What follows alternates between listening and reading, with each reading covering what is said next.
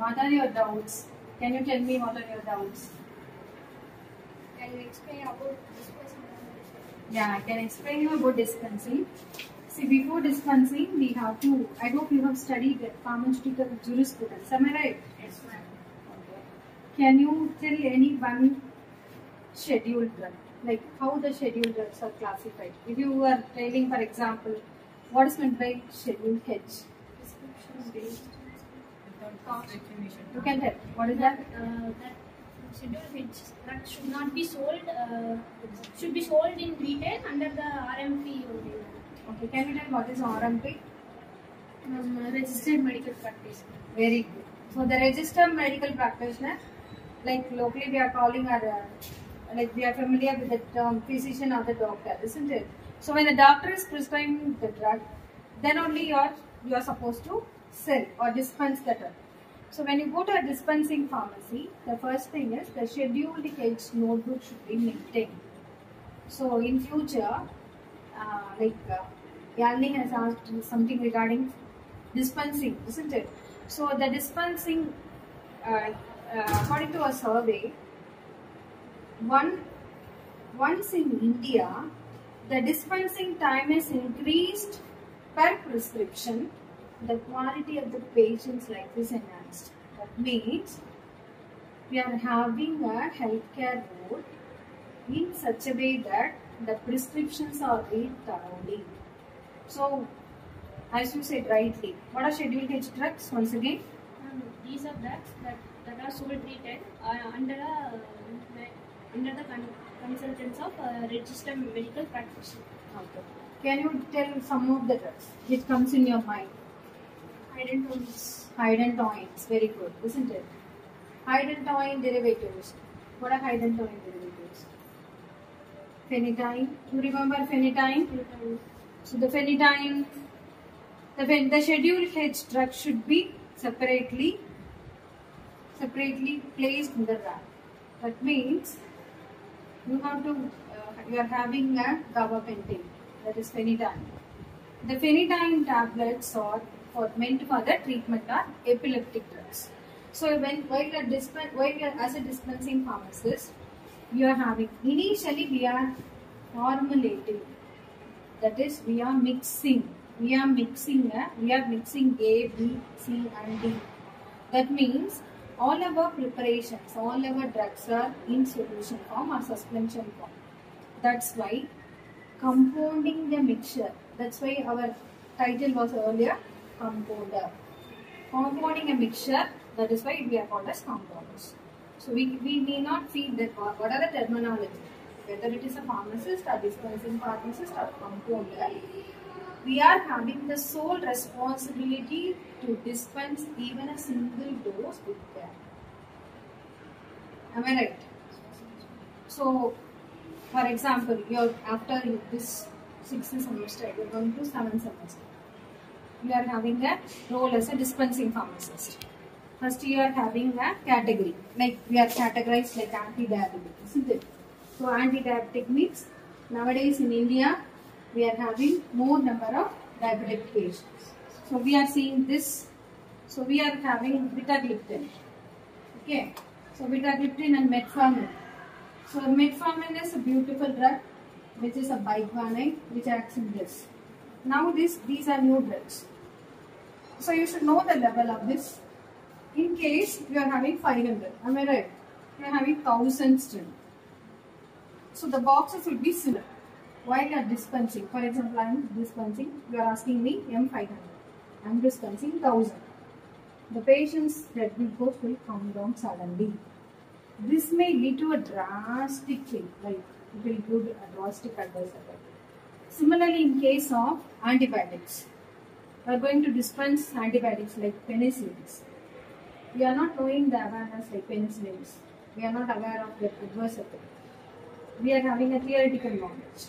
But when we are going with the IV form, we have to be very, very careful. Certain oral formulations, when it comes to IV, we have a drastic adverse effect that will affect the patient's life. இன்னும் சொல்ல போனா ஒரு செகண்ட்ல we will lose a life. So even in the dispensing, in the formulation scientist as well as you are having a beautiful role, that is while you are dispensing, add one point patient counseling. Somebody is asking you, I am having blood pressure as well as I am having this and diabetes. So you can tell them, like, you can suggest a diet chart.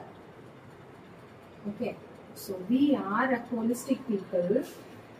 While dispensing a particular component to the patient, we are having multiple roles in the healthcare industry. So we are having we are studying about as a chemist, we are knowing the chemistry of that formulation, and then as a acutics person, we are knowing how the formulations are made, and we are also knowing all the side effects, and we are going through the formulation dosages. We are well known with the therapeutic index. Are you getting me? So these are the sole responsibilities of a pharmacist while dispensing a drug. So not only this, we have studied about now, we have seen certain examples like schedule H, isn't it? In case you are maintaining a register for schedule H, the patient history has to be monitored, like name of the patient, age, prescription, drugs, dosage, okay, name of the doctor, and then what is his address, then what are the dosage. So you have to maintain a well-maintained register about the patients. So when you are going to dispense a particular schedule H, you have to maintain a schedule. Okay, so this comes under which category? What are these doses I have? For example, why we have to maintain a patient history? Why this is important? For example, one patient is bedridden. His son is coming and asking you. He may be having 2 children. The prescription should not be dispensed twice. Okay. And also, you have to advise the patients while dispensing that you should not reach children. You should be kept in a dry place. It should be kept in a particular storage. So you are supposed to explain the basic storage also. And also, which, like, if the patient is not aware about the language, then you have to instruct them with the local language. Are you getting me?